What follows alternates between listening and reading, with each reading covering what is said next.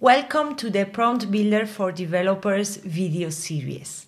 In this first episode, you will get an introduction to Prompt Builder and you will explore the different types of prompt templates that you can create in it.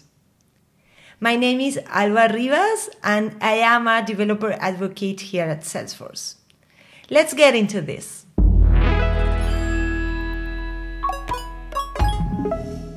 Prompt Builder is a generative AI tool, part of Einstein Studio. With Prompt Builder, you can create reusable prompt templates that you can ground with your customer data.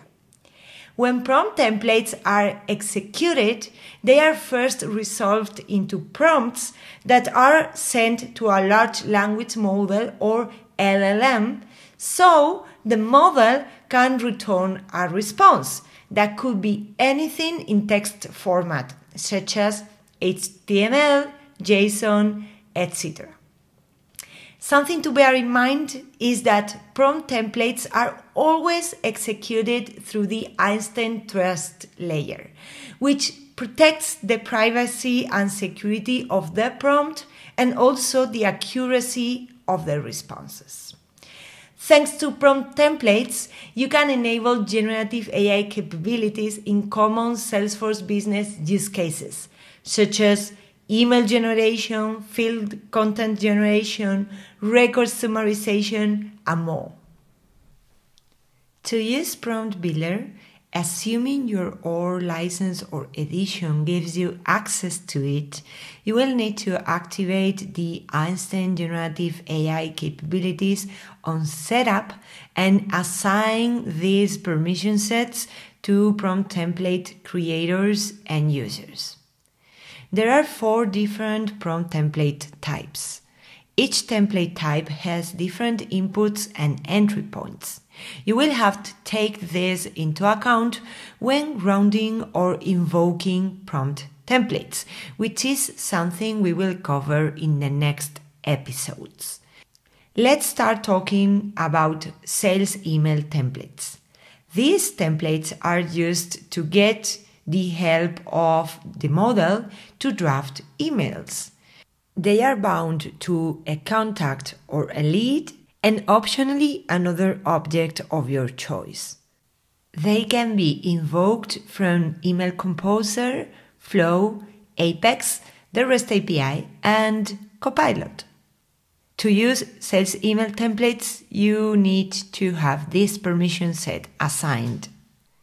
To create a sales email template from Prompt Builder, you click on New, you select the sales email template type, you give it a name, select the objects that you want to bind it to, and click on Next.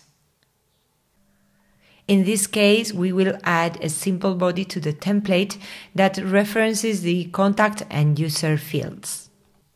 Because iteration is so important in prompt engineering, you can test your prompt templates directly from the Prompt Builder interface.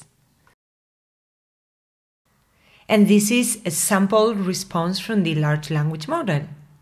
To use a sales email template from the Email Composer of Einstein for Sales, you click on the email icon, then on Draft with Einstein, and finally you select the sales email template that you want to use.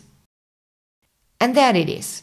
Einstein was able to generate some email content for you. Now you can review it and send it to your customer. Let's continue talking about field generation templates. These templates are used to get help from the LLM to draft text content that is meant to be stored on a record field. They are bound to an object of your choice and they can be invoked from a Lightning record page, Flow, Apex, the REST API, or Copilot.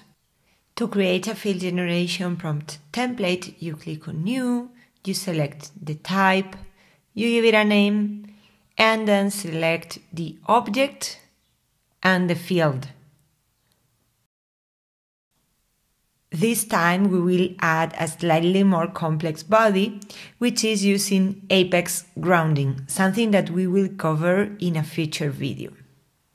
After saving and activating the template, there is one more step that we need to perform. We need to go into App Builder, make sure we're using dynamic forms, select the field that we want to bind to the prompt template at user interface level, bind it to the template and save. To try it out, we can go to the contact record page, click on Edit, and click on this button, which will open the Einstein sidebar and generate a response for us using the prompt template that is associated with that field. I like it. Let's use it and save the record. Next, record summary templates are used to override the Einstein Copilot summarization action default behavior. We won't be covering them in this series. And finally, let's talk about flex templates. These are used to get the help of a large language model to generate any text content. They are bound to up to 5 objects of your choice, and they can be invoked from Flow, Apex, the REST API, and Copilot. Notice there is no out-of-the-box entry point for Flex templates. To create a Flex template, you click New, select the Flex type, give it a name, and then select up to 5 different objects to which bind the template. This API name here is very important because it is the one that you will use when working with the template in Apex or Flow. Because there is no out-of-the-box entry point for Flex templates, we will stop here and cover how to invoke templates in a future video. In this video, you have seen the different types of prompt templates that you can create in Prompt Builder, the inputs that they may have, and the different ways in which you can execute them. In the following video, you will explore the different data providers that you can use to securely ground your prompt templates with customer data. You can try Prompt Builder for free by requesting a 5-day trial or as part of the new Quick Start Prompt Builder Trailhead batch, which is the first link that I leave you here. On top of this, I leave you some more links to videos and blogs that will help you get started with Prompt Builder today. If you enjoyed this video, make sure to give it a like and subscribe to the channel to receive notifications of more videos like this one. Thank you and hope to see you in the next video.